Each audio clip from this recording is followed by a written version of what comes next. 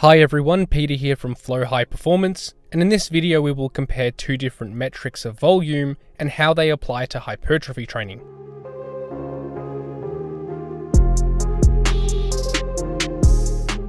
First and foremost, let's quantify what volume is in a general sense.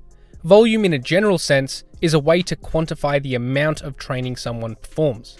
Another way to think of volume is the total amount of workload performed over a given time frame.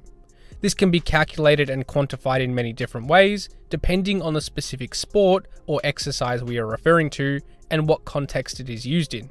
Some examples of volume quantification for other sports could be total distance covered for a field sport athlete or number of pitches for a baseball pitcher. However, for this video, we will discuss how volume is best quantified specifically for hypertrophy training. There are two primary metrics that are often used to quantify volume for hypertrophy training. These are number of sets and volume load. These are not the only ways volume can be quantified, but they are probably the most relevant for hypertrophy training. Let's now cover what each of these methods are. Number of sets refers to the total number of sets that are performed for a muscle group throughout the week of training. So regardless of what exercise or rep range is performed, this method simply uses the total number of sets per week. However, an important caveat to mention when using number of sets to quantify volume is that it assumes each set is taken fairly close to failure. This is an important consideration to make for reasons we will discuss later in this video. Here is an example of how total number of sets can be used to quantify volume. Let's say we train the back twice per week with 2 exercises on each day. If we perform 3 sets of each exercise, then we accumulate 12 total sets for the back throughout the week. This same concept can be applied to each muscle group. The other way volume can be quantified is by using volume load. Volume load can be calculated by multiplying sets times reps times load for each exercise. And if trainees want to get very detailed about volume load, they could also multiply this by distance too, meaning the distance the load was moved through. Volume load is a more accurate measurement of total work performed by a muscle, as it accounts for more variables than just number of sets. For example, let's say a trainee performs 3 sets of 6 for the back squat with a load of 70 kilos. Volume load can be calculated by multiplying sets times reps times load, which would be 3 times 6 times 70. So for the back squat, we can say that the volume load for this exercise in this session was 1,260 kilos. So the question now becomes, which method of quantifying volume is most applicable for hypertrophy training? In short, it is probably best to quantify volume using the total number of sets per muscle group per week rather than a volume load. This was also confirmed as a viable method to quantify volume by the systematic review.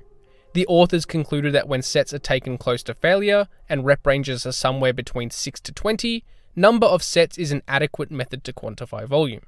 So why is number of sets a more appropriate quantification than volume load? There are two primary reasons for this, which we will now cover. The first is due to differences in rep ranges and load between sets. It is well established that hypertrophy can be equally achieved using different rep ranges and loads. This meta-analysis analyzed the effects of different rep ranges and loads on muscle growth.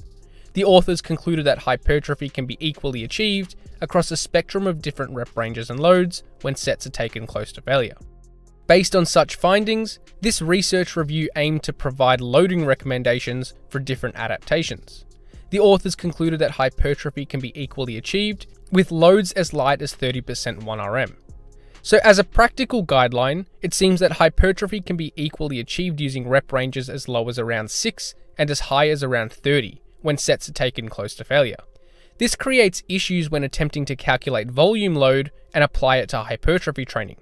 This is because trainees can achieve equal hypertrophy outcomes using different rep ranges and load, although this would seem different when using volume load to compare volumes. For example, let's compare these two training sessions. In the first example, let's say the trainee performs 3 sets of 6 in the bench press with a load of 60 kilos.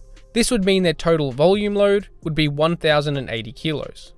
In the second example, let's say the same trainee performs 3 sets of 15 reps in the bench press with a load of 45 kilos, which equates to a volume load of 2,025 kilos. As we can see, the volume load is almost double in the second example. However, this is not indicative of the hypertrophic stimulus because we know hypertrophy can be equally achieved using different rep ranges and loads. In reality, both training sessions are likely to result in a very similar hypertrophic stimulus. Therefore, total number of sets, in this case 3, is probably a better way to quantify volume as it provides a more realistic comparison of the overall hypertrophic stimulus.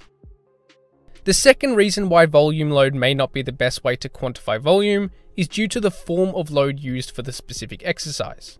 It is well established that hypertrophy can be equally achieved using a variety of different exercises for the same muscle group. Trainees can use barbells, dumbbells, bodyweight movements, cable machines, plate loaded machines, and more. For example, this study compared the hypertrophic effect of a full body training routine using free weights only versus machines only. It was found that both forms of resistance training resulted in similar muscle growth. This also creates issues when using volume load to quantify hypertrophy training. This is because different exercises may involve different relative loads that can't be directly compared, even though they may achieve similar hypertrophy outcomes. For example, let's compare the use of a barbell bench press versus a dumbbell bench press. Let's say this trainee performs 3 sets of 10 with a load of 50 kilos in the barbell bench press. In the dumbbell bench press, they may also perform 3 sets of 10 with 20 kilos in each hand for a total of 40 kilos. Naturally, the dumbbell press doesn't allow as heavy loads to be lifted compared with the barbell press.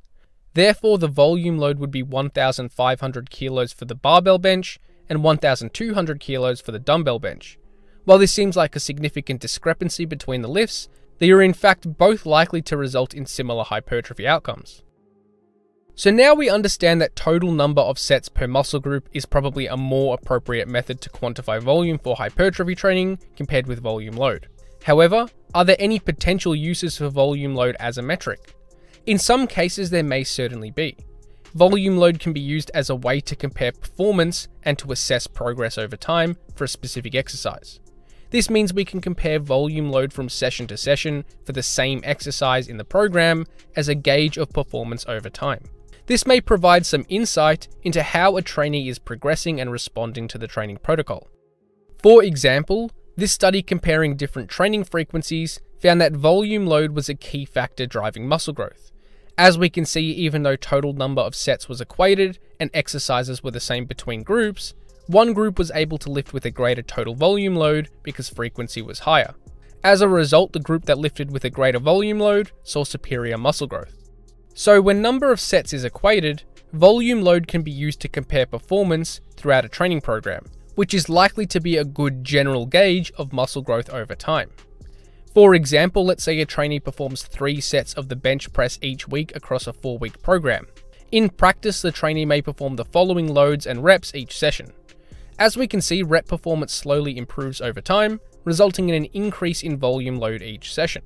This is probably a good general indicator that the trainee is slowly growing some muscle mass over time. So what practical recommendations can we conclude from all of this information? Well, when we want to quantify and compare overall volume between different training programs, it definitely seems easiest and most appropriate to use the total number of sets per muscle group per week as a metric. This is because we can achieve equal hypertrophy outcomes using different rep ranges, loads, and exercises, making volume load inappropriate to determine the overall hypertrophic stimulus. However, volume load can be used as an intra-exercise metric, which compares performance in the same exercises over time. This can be used as a more detailed metric to assess progress.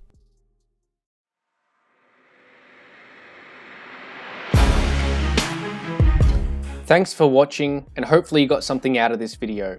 Remember to subscribe if you haven't already.